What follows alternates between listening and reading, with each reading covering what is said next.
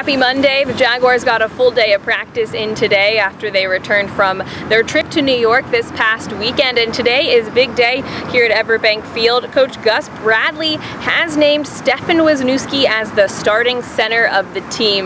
Now, Bradley told us after practice that this was a difficult decision. Wisniewski and Luke Bowenko were both neck and neck in the competition, but Wisniewski had the edge over Bowenko, and Bradley said they wanted to name the starting center now so that Wisniewski could get plenty of first-team reps throughout the remainder of the preseason. Now, there are 2 more games to go, and Bradley said that he's seen a lot from Bowenko during camp and throughout practice, and he really wants to try Bowenko out at tackle and at guard. He said he could really see Bowenko as a tackle and as the backup center, so they're going to play around with that and see where he ends up.